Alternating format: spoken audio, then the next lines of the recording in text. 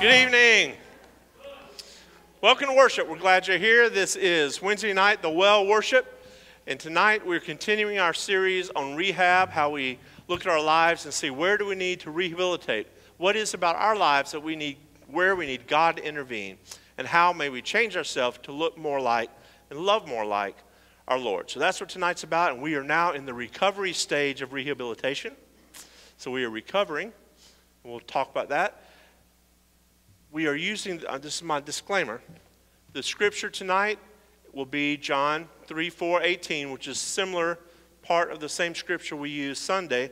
We're taking it from a different angle and applying it to rehab. So this is a continuation and a follow-up on what we did Sunday. So those of the people that were here Sunday and did not come on Wednesday, they're just missing out on the rest of it. So you need to tell them that.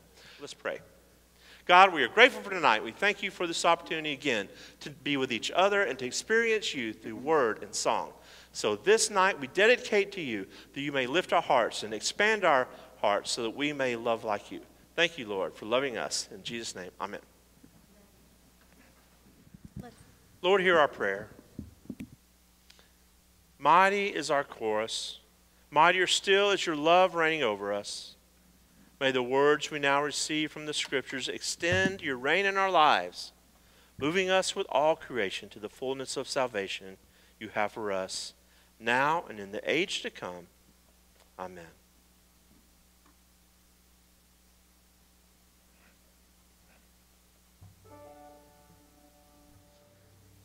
O God, we are here to worship, here to declare the beauty and love we have seen and known in Jesus. We stand in awe before your throne and wait with joy for you to speak to us today. So speak, Lord. Your servants are listening. All respond. Speak, Lord. Your servants are listening. Amen. Jesus said to Nicodemus, just as Moses lifted up the serpent in the wilderness, so also must the Son of humankind be lifted up, so that everyone putting their trust in him would have eternal life. For God so loved the world that God gave the only begotten Son, so that everyone putting their trust in him would not be destroyed, but have eternal life. For God did not send the Son into the world to put the world on trial, but so the world would be saved through him. Whoever puts their trust in him is not judged, but whoever isn't placing their trust in him has been put on trial already, because they have not put their trust in the name of the only begotten Son of God. Amen. It's the word of God for the people of God. Right. Well, as you heard, that's a familiar story. We used the same scripture, at least part of it, on Sunday. But today I want to focus on that snake, just for a little bit. I know we touched on it Sunday. But what in the world does a snake have to do with God's love for the world? Or what does it have to do with God sending God's only Son so that everyone who believes in him might be saved? What does a snake have to do with that? Now, perhaps some people will think, and I know because I've heard this, that snake that they're talking about is the same snake from the Garden of Eden. But actually that's not true, because you know the Garden of Eden story was back in Genesis. But the passage that we have here about this snake is from the book of Numbers. This is a story where Moses lifted up a snake in the wilderness.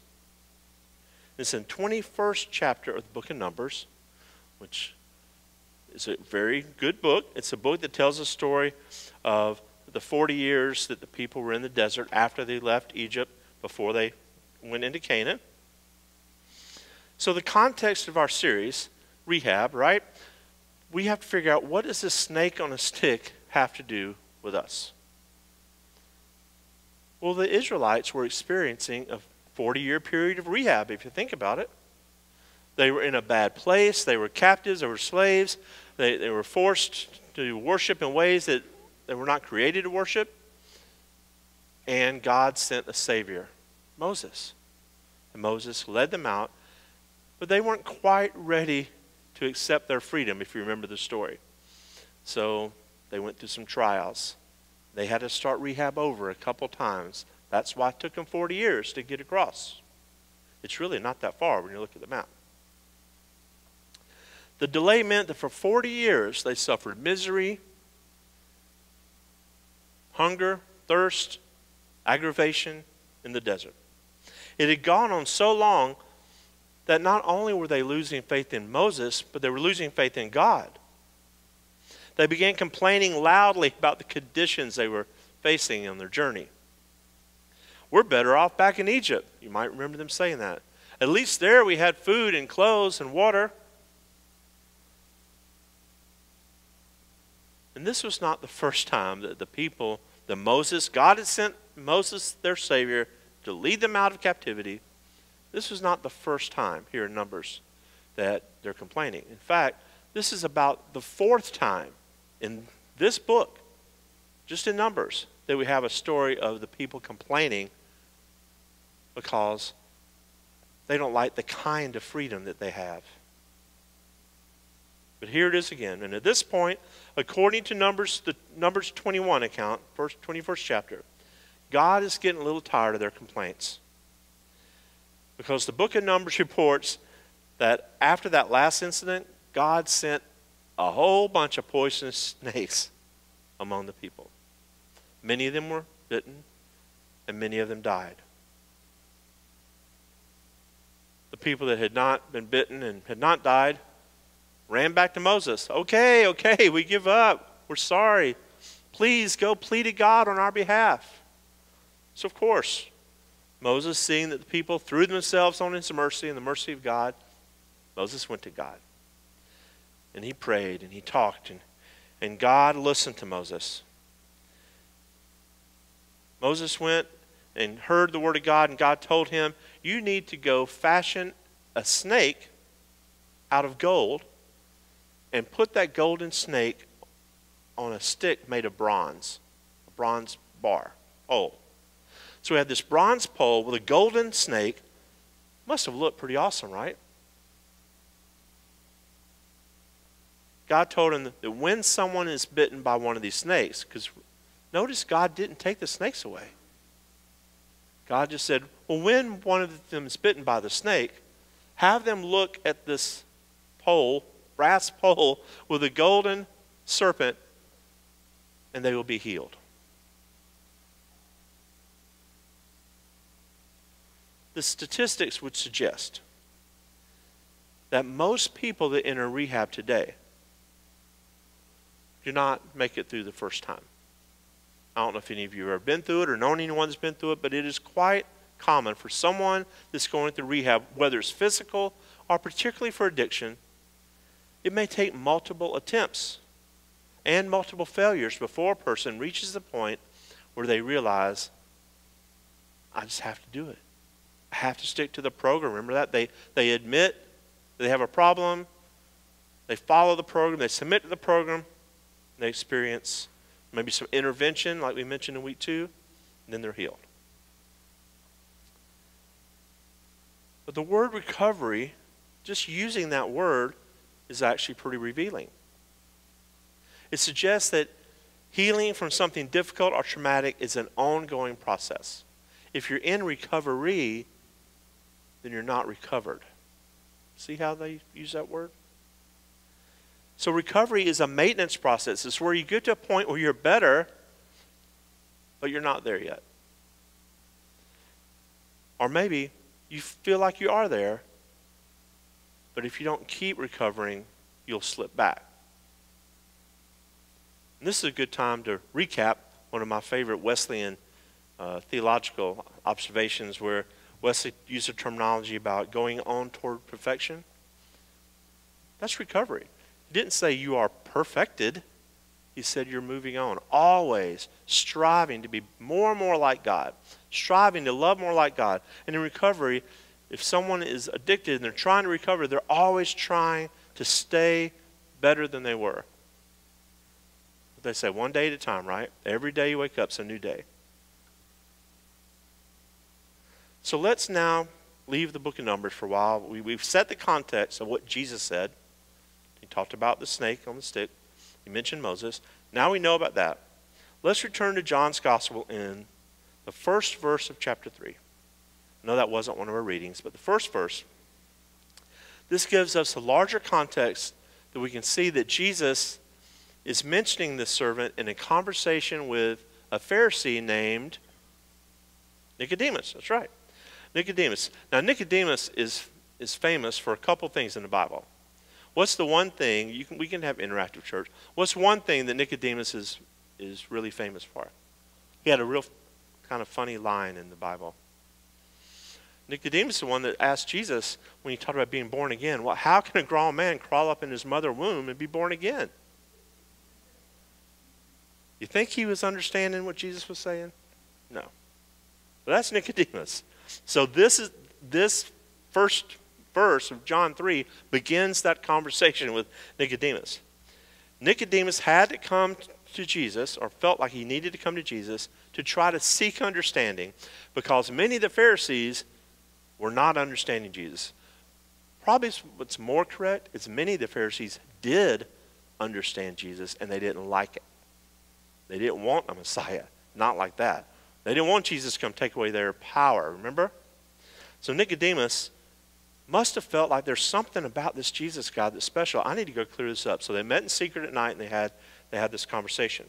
And it was at the end of, or part of this conversation, where Jesus says in verse 14, just as Moses lifted up the snake in the wilderness, remember, so people would look at it and be healed, the human one must be lifted up, so that everyone who believes in him will have eternal life. Nicodemus would have understood very clearly that Jesus was comparing himself to the snake on a stick. Jesus was saying, just like there was something on a pole that you looked at and were healed, now the human one, because everyone knew Jesus was claiming to be that person, I must be lifted up, and you must look at me to be healed. Jesus didn't have to say that, but the understanding would have been clear to Nicodemus. So now we come to the final context that we must consider if we, the people of today, are going to understand this very important passage of Scripture of John 3:16 and all the passages around it. I'm going to ask a bunch of questions for you. And we can answer them. You can answer them out loud, answer them to yourself, take them home, think about them, write them down. But remember, the context we have so far. Moses saved people from slavery. Took them out. The people didn't appreciate being saved. They didn't act like they were saved. So they faced serpents. The effect of their sin, right? The effect of their failure to appreciate their new freedom resulted in poison. And in order to be healed from their deadly poison, they must look at this pole with a snake on it to be saved. Then we come back and Jesus tells that story, points to himself, and says, now I am the one.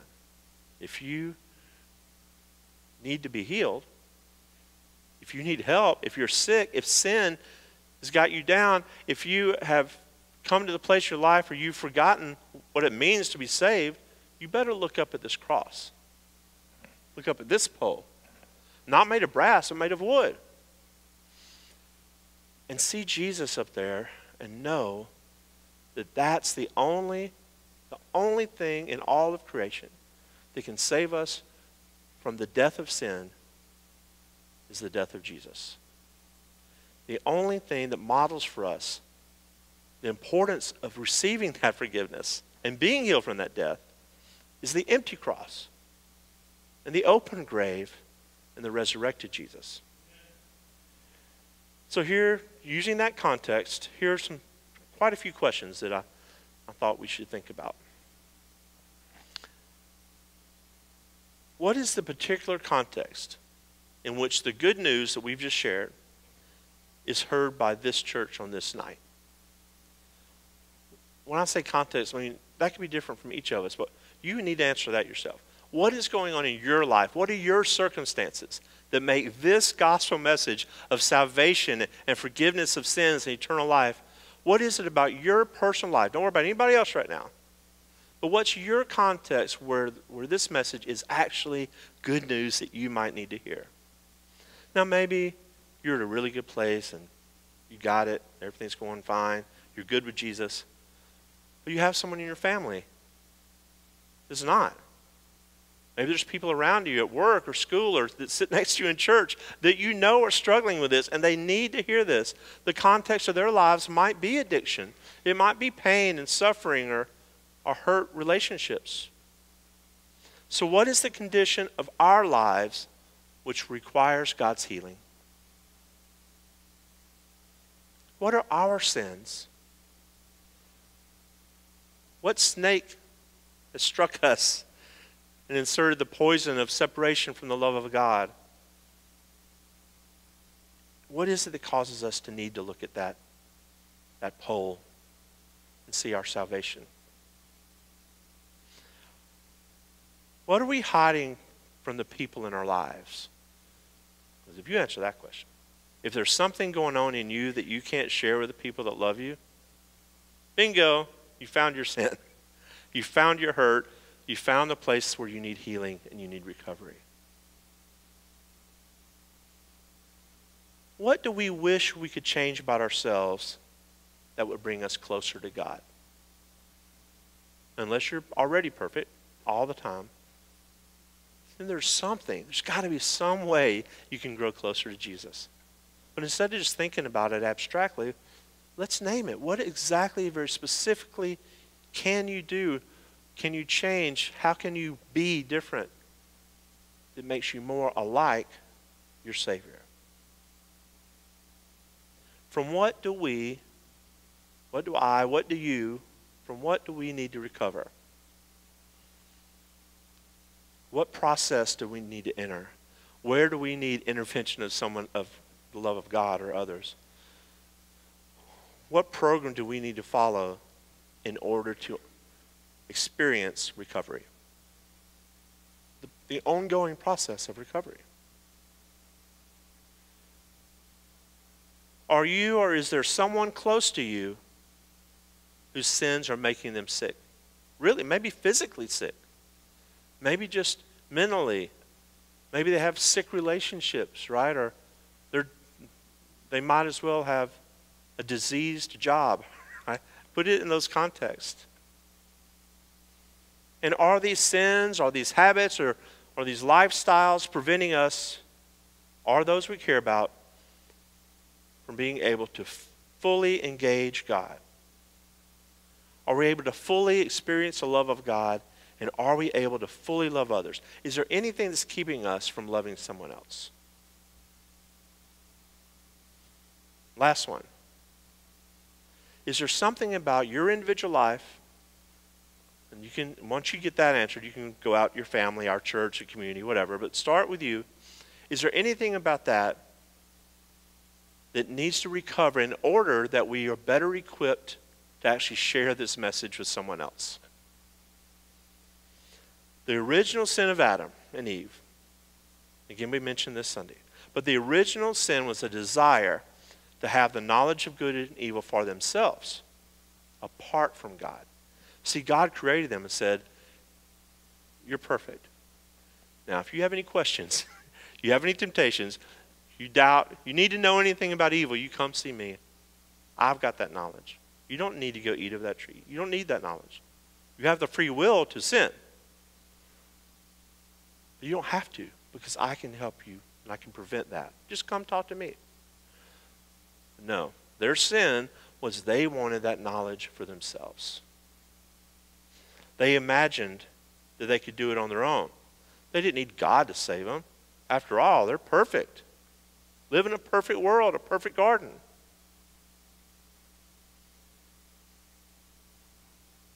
So thinking about this sin, then when we think that we can do something without God, anything, that leads to the rest of our sins. So the first thing we need to do to begin to get out of this vicious cycle of our sinful behaviors or habits or hobbies, lifestyles, is we have to admit we can't do it on our own.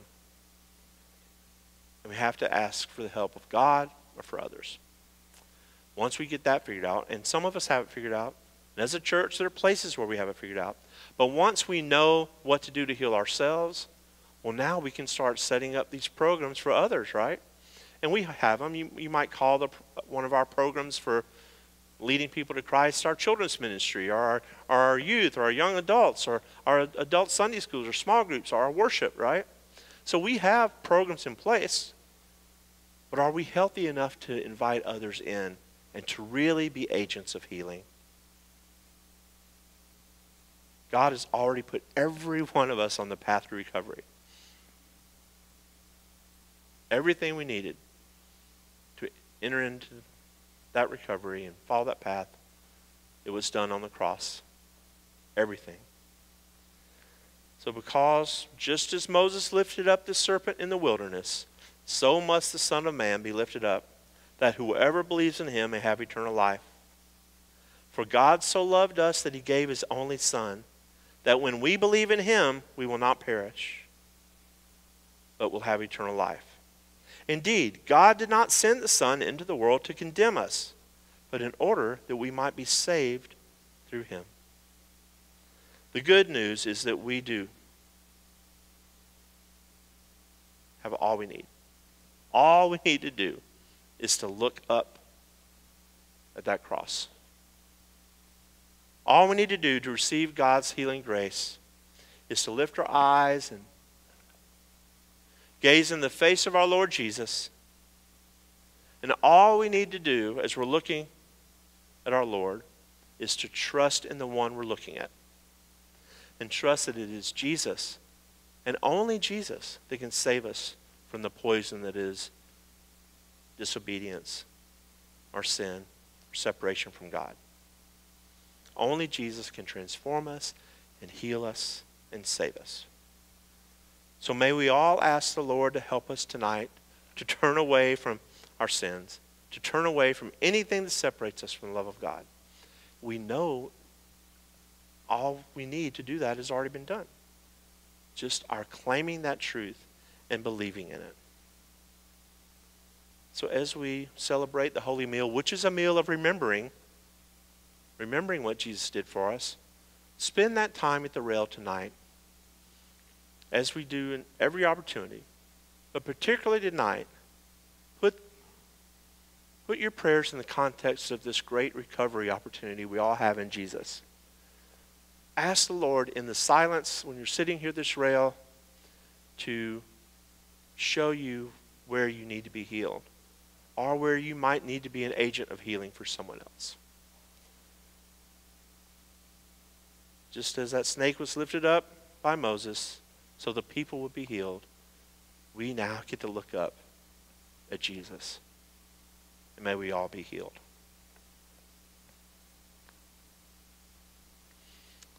That's what we're doing.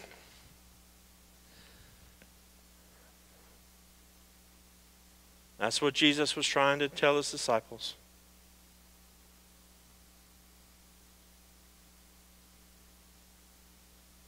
That what they needed in order to be healed and saved for all time was right there at the table, handing them bread and handing them a cup. It was that night before Jesus gave himself up for us. He took the bread, he raised it, gave thanks to you, Father God, broke the bread, shared it with those present, and said, "Eat, all of you, for this is my body that is broken for you. As often as you eat this, remember me." When the meal was over, our Lord took the cup, raised it, gave thanks to God, again shared it with everyone, and said, "Drink from this, all of you, for this is my blood of a new covenant poured out for you and for many for the forgiveness of sins. As often as you drink of this, do so in remembrance of me." And that's what we're doing tonight. We remember, Lord, your great sacrifice. We remember that you are the body and the blood that gives our body and our blood purpose. You are our medicine. You are our healer. You're our example of perfection. and strength. And may we hear all of this. May we take in this and remember all that you are, so that we may be for the world all that they need to be. May we be a reflection of you that others see and flock to and are healed.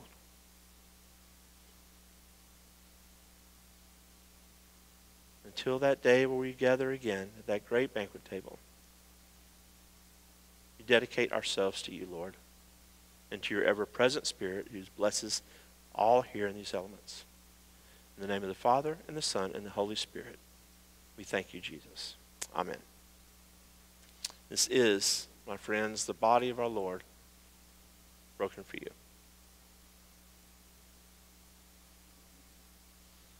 And the blood of Christ shed for you.